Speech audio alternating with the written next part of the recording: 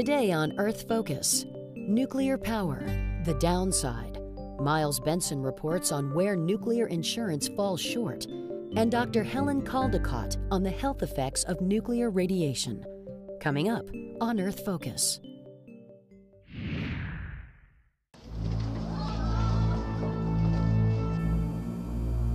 An earthquake and tsunami struck Japan's Fukushima nuclear power plant. 3 reactors suffered a meltdown. The Japanese government has raised the crisis level at the Fukushima Daiichi nuclear power plant from 5 to 7. The confirmed death toll continues to climb. Hundreds of thousands fled the radiation. Many are still unable to return home. Property damages and cleanup costs may run over $250 billion. The operator of the disabled Fukushima Daiichi nuclear power plant has agreed to make provisional damage payments to residents living around the plant. What if it happened in the United States? Who would pay? A catastrophe like Fukushima could erase all existing insurance protection under federal law. It makes the U.S. liability compensation system look grossly inadequate.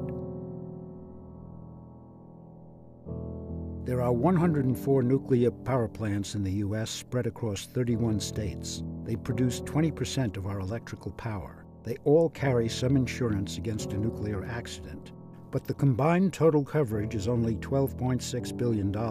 Beyond that, Americans would be uninsured, or as the insurance industry puts it, naked.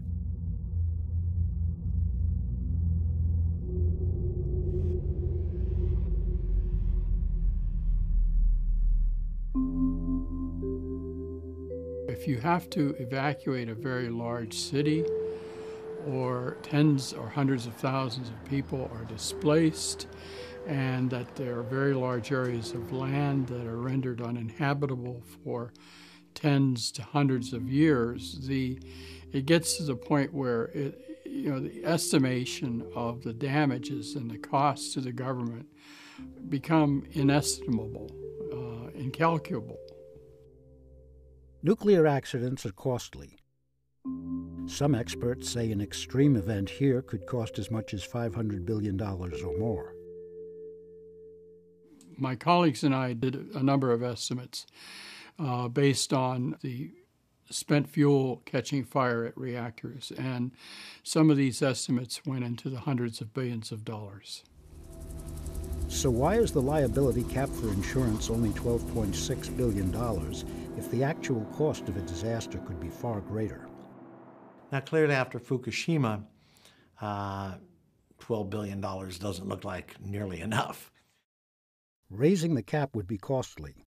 The nuclear industry says $12.6 billion is enough because nuclear power is safe and the probability of a major accident low. I think that the amount of coverage is adequate. We have seen that in the 3 Mile Island accident, the amount was far below the amount of coverage provided. We have no other experience in the United States of an accident that would reach the level of $12.6 billion, and none is expected given the strong safety standards enforced by the U.S. Nuclear Regulatory Commission. We have a very strong regulatory process, a set of regulations. We do inspections. We have a strong enforcement process to handle when regulations aren't being followed. And those things all combine, help to give us continued assurance that nuclear power is safe. After Fukushima, steps were taken to review safety at U.S. nuclear plants. Right now, we are a little bit more than 2/3 of the way through a 90-day review that we're doing to see if there are any immediate short-term issues that need to be addressed to deal with the events at Fukushima. Fukushima reinvigorated this discussion of how NRC considers land contamination economic consequences within its regulatory framework, and also if the NRC would like to do anything differently in the future. We're always looking for ways to improve the regulatory process and how we regulate the civilian uses of nuclear materials. But some experts are concerned about safety and regulations. Today, U.S. nuclear power plants are aging. Built to last 40 years, more than half are at least 30 years old. If we're going to have nuclear power, then we believe it has to be as safe and secure as possible. And we've been long concerned that neither in the United States or other countries is the regulatory infrastructure adequate to make sure nuclear plants are safe. I think that there is reasonable assurance that we're never going to have a catastrophic accident of the magnitude of what happened in Japan. But that doesn't mean it couldn't happen. You know, it can be the black swan event. Low probability of occurrence, but high impact. Today, 6 million Americans live within 10 miles of a nuclear plant, and 120 million live within 50 miles. But nobody can buy private insurance against damage to their property because of a radiation leak or other consequences of a nuclear accident.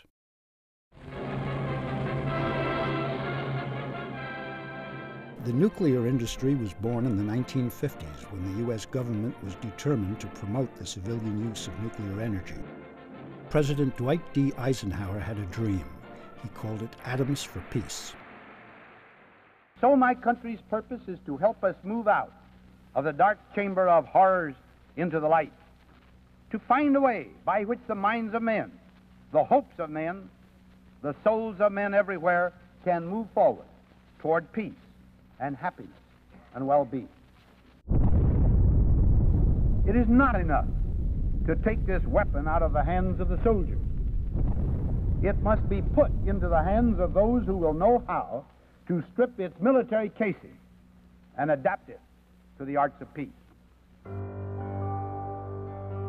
Nuclear power was to benefit mankind, but the free market insurance industry was unwilling to cover nuclear accident risk because it was immeasurable and potential economic damages were incalculable. So to encourage and protect investment in nuclear power, Congress passed the Price-Anderson Act in 1957, which created an insurance pool and capped the amount of liability a commercial nuclear power plant would face should a disaster occur. Well, the thinking that went into the creation of the Price-Anderson Act back in the 50s was that in the event of a catastrophic accident, no single utility would be able, from a financial standpoint, to withstand that kind of loss. But it was always designed primarily with the view that the accident would probably be the destruction of the physical facility itself, and it wasn't ever thought about, you know, a catastrophic accident that went far beyond the plant's geographic borders and into the surrounding community. When Price-Anderson was first adopted, there was $60 million of insurance and $500 million of United States government indemnity. The act was later amended to provide that all of the money would come from private sources. At the present time, the first tier is composed of insurance of $375 million. If that were not adequate, then each operator of the 104 nuclear power plants would be assessed about $111 million. This totals about $12.6 billion. Anything beyond that is not covered by insurance, and it would be up to Congress to decide whether they wanted to appropriate the funds. If we start talking about $400 or $500 billion, there is no way that any politician is going to vote for the public to take on that kind of liability. You cannot tell Congress that in the future at some time they're going to have to pass a law to provide many, many more billions of dollars in case of a nuclear accident. That's a fairy tale. I think we have a $16 trillion deficit right now. It would obviously probably have to be some kind of deficit financing with major implications for the economy and for maybe even the value of the dollar in the worst case of scenario in the world economy. The way it works is that many of these reactors are now owned by multi-tiered holding companies that have layers and layers of what they call limited liability corporations beneath them. And each LLC basically represents a reactor and has no other assets. The whole concept of a limited liability corporation by virtue of its definition is to shield the parent corporation from liability. What happens under these corporate structures is that if such an accident of such great magnitude were to occur, these limited liability corporations could promptly declare bankruptcy and shield the parent corporation that leaves the taxpayer holding the bag to pay for the liability. Only Congress, with the President's approval, can raise the mandated level of insurance coverage against nuclear accidents. There's been no sign they intend to do so, and the nuclear industry is quite happy with that. It's sort of short-term greed. That what drives the industry more than anything is making as much money as quickly as possible and as long as possible without incurring any large expenses that would cut into their profits. It's that simple.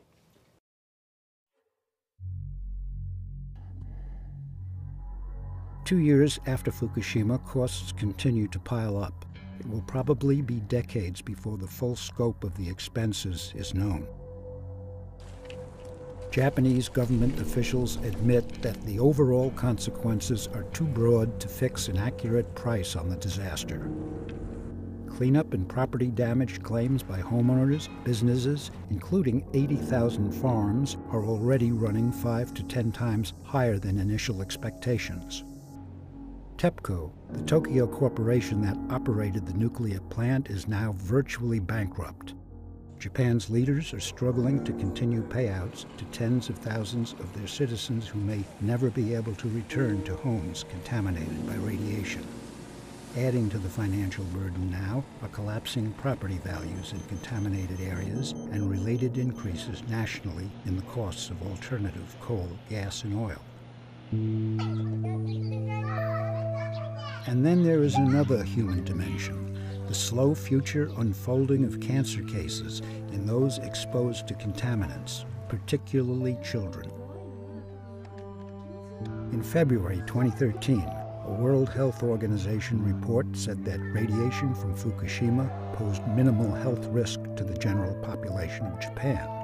But the WHO acknowledged that emergency workers at the plant who inhaled high doses of radioactive iodine face an increased risk of developing thyroid cancer, and that children exposed as infants in areas closest to the power plant have a slightly elevated risk of contracting leukemia, breast, or thyroid cancer in their lifetimes. Critics say that the health impacts of Fukushima are far from insignificant and will increasingly be evident over time. One of the harshest of these critics is longtime anti-nuclear activist Dr. Helen Caldicott, a pediatrician and author. She offered a far more dire view of Fukushima's health impacts soon after the disaster. Dr. Caldicott, Fukushima. Is it possible to forecast the health consequences to the Japanese people, and on what scale are they likely to materialize?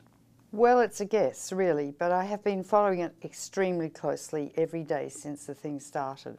And I must say that 2 days after it began, I got this horrifying vision and feeling that this was like descending into hell, and that there's nothing anyone could do about it or will be able to do about it, and the results are irreversible. I thought hundreds of thousands would die as a result of Fukushima with cancer or leukemia, but it will also affect future generations down the timescale, both from the fact that the food and the ground in large areas of Japan is heavily contaminated with isotopes that last for hundreds of years. So they reconcentrate back in the food chain continuously, so you never get rid of the things. The other thing is that once you've got some cesium-137 in your brain or your muscle or your ovary or your testicle or any of the other several hundred elements, they stay in a little place in your body irradiating a few cells with a high dose. So you don't get a low dose. Those cells get a high dose. So from two perspectives, the accident kind of never ends. It doesn't end in your body. Maybe one day you might excrete these elements, but you might not. And that the food chain remains contaminated for hundreds or thousands of years. And we'll start seeing lung cancer and leukemia, I think 2 to 5 years from now. And then solid cancers will start appearing 15 to 60, 70 years later. So the ace up the sleeve of the nuclear industry is the incubation time for cancer. It takes a long time for cancers to develop once you have inhaled or been exposed to these radioactive elements. And no cancer identifies its origin. And so there is already a level of cancer in society, but it's going to increase dramatically. What do people need to know about nuclear power in the United States that they are not being told? Everything. It just makes me feel nauseated to think that the industry is spending hundreds of millions of dollars saying that nuclear power is clean, green, sustainable and cheap. And all of those are lies. And I get very sick of scientists or people who lie about science. If I lied about medicine, I would be deregistered, I would be damaging my patients. It is totally inappropriate and immoral to lie about science. Nuclear power, produces large quantities of global warming gas because it relies on a massive industrial infrastructure of mining, enriching, 2 huge coal-fired plants to enrich your uranium, building huge reactors, knocking them down in 30, 40 years, storing radioactive wastes for 500,000 years. I mean, none of that is taken into account. So nuclear power adds substantially to global warming. That's lie number 1. 2, it's not cheap because it's all paid for by tax dollars, except when the reactor's built. And even then the utilities don't pay any insurance. If there's an accident, you taxpayers pick it up. The utilities make money by selling electricity, that's all. They don't have to build the reactors, it's all subsidised and paid for. I mean, no other industry has that sort of subsidisation. And do you know why? Because it's the prodigal son of the weapons industry. And when nuclear power was begun by Eisenhower in the 50s, atoms for peace, the weapons industry said we require nuclear power as a sort of Trojan horse, camouflage to hide behind. And then everyone said it was safe. The Japanese didn't want nuclear power after Nagasaki and Hiroshima, but they were talked into it. So it's a really wicked, wicked industry. And any country that has a reactor, be it Syria, Saudi Arabia, you name it, they have a bomb factory. Because each reactor makes 500 pounds of plutonium a year. Plutonium lasts for 500,000 years, and all you need is 5 pounds to make yourself a nuclear weapon. So by selling nuclear power abroad, which America is heavily into, it is causing proliferation of nuclear weapons, which it says it's not, but it is.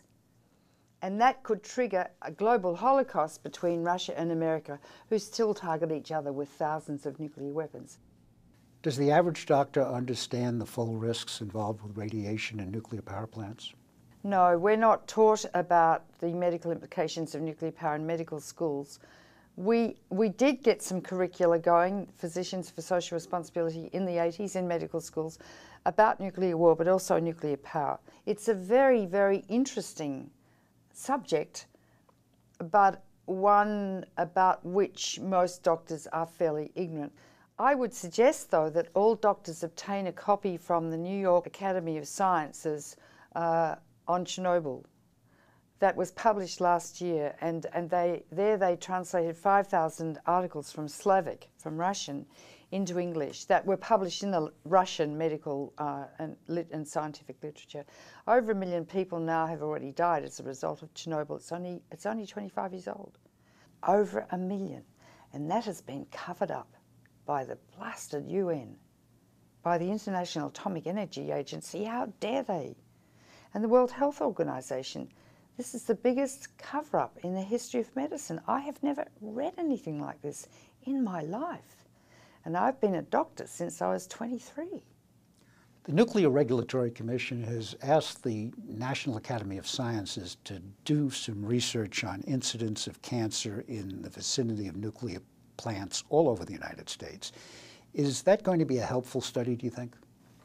Yes and no. The National Academy of Sciences has conducted for 7 consecutive occasions a thing called the biological effects of ionising radiation, and they put out a report recently, number 7, and it was a good report, and it said no radiation is safe, radiation is cumulative, and yes, I trust them. there's a huge push by the industry to prevent really decent research being done. But in a way, it's unnecessary, because the German government, and the Germans are very precise with their data, examined, I think, 16 old reactors and looked at children under the age of 5 who lived within 5K of the reactors. And they had more than double the incidence of leukemia. Children are 10 to 20 times more radiosensitive than adults. More than double the incidence of leukemia and a high incidence of solid cancers. And the closer they lived to the reactor, the higher the incidence of malignancy. Now that study is absolutely classical. You can't find any holes in it at all. And in a way, it doesn't need to be repeated.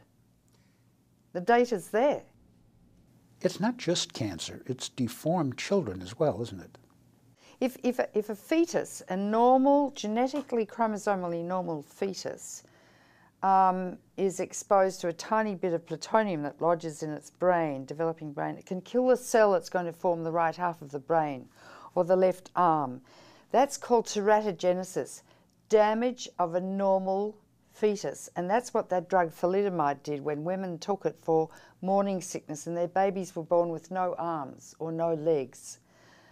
It does that. It also, plutonium in particular, which is highly mutagenic, lodges in the testicles. It has a predilection for testicles, and it lodges next to the spermatogonia, the cells that form the sperm, the precursors. And it's an alpha emitter, highly mutagenic, so it can mutate genes in the sperm to induce genetic mutations and genetic disease down the generations. Now, there are two sorts of mutations. Dominant, so if you have a baby with a dominant mutation, like brown eyes, the baby will have brown eyes, or dwarfism, achondroplastic dwarfism is dominant. But most mutations are recessive, like blue eyes. You have to have 2 genes to have blue eyes. Whereas if you have a brown eye gene and a blue eye gene, you're going to get brown eyes. Or cystic fibrosis is recessive, or diabetes, or many. And it takes up to 20 generations for recessive mutations to express themselves. So we're talking about eons of time for expression of genetic disease. That's the second thing. The third thing is if the man's got plutonium in his testicles, and every male in the Northern Hemisphere has a tiny load in his gonads from weapons testing days, and plutonium is still falling out. And the man's cremated. The smoke goes out the chimney with the plutonium, so you can breathe it in, another man can, and it's ad infinitum, because plutonium has a half-life of 24,400 years and lasts for a long time. But the other thing is that the body thinks plutonium is iron. It's an iron analogue. So it's stored in the liver, where it causes liver cancer. It's stored in the bone marrow to produce hemoglobin in the red blood cells, but it causes leukemia or bone cancer. It crosses the placenta into the developing embryo, which lets nothing through it, incidentally, except plutonium and a few other nasties. It's stored in the testicle too. So it's a ubiquitous, really dangerous isotope. And from the time they discovered it in the Manhattan Project, they knew its dangers. Does plutonium come only from nuclear weapons testing, or is there a risk of it escaping from nuclear power plants as well? It's not emitted by power plants routinely. Routinely, power plants emit radioactive elements all the time. Tritium, they cannot prevent tritium escaping, highly carcinogenic. It's radioactive hydrogen, H3, highly carcinogenic. That's probably what's causing the cancer in the kids living around the reactors in Germany. Carbon-14, highly carcinogenic. Xenon, krypton, argon are all emitted. And they say, oh, it's just routine. Like I could say, oh, you've just got a routine cancer, don't worry about it, that sort of thing. Plutonium doesn't escape until there is an accident, like a meltdown or an explosion, like Fukushima or Chernobyl. 3 Mile Island had a meltdown. I remember when I first read a book about nuclear power, and it was called Poison Power by Dr. Goffman and Tamplin. My hair nearly fell out on the desk. I'd never read anything so dangerous. And they still go along with it. I can't tell you how indignant, as a physician, I feel about that. Having helped so many children die of cystic fibrosis, the commonest fatal genetic disease of childhood, which will be increased by plutonium. Having helped children die of leukemia. What What are we talking about? How precious is life? We're going to kill people? So going forward, Dr. Caldicott, what would you like to see done? I want an informed democracy. That's what Jefferson said. An informed democracy will behave in a responsible fashion. And it's like I have to inform a patient. Say I have to tell you you've got pancreatic cancer. I have to tell you what it means, where your pancreas is, how it operates, where the cancer could metastasize, what sort of treatment you might need, the side effects of that, what your prognosis is. You must be educated. That's the practice of medicine. Now the earth is in an intensive care unit, acutely clinically ill.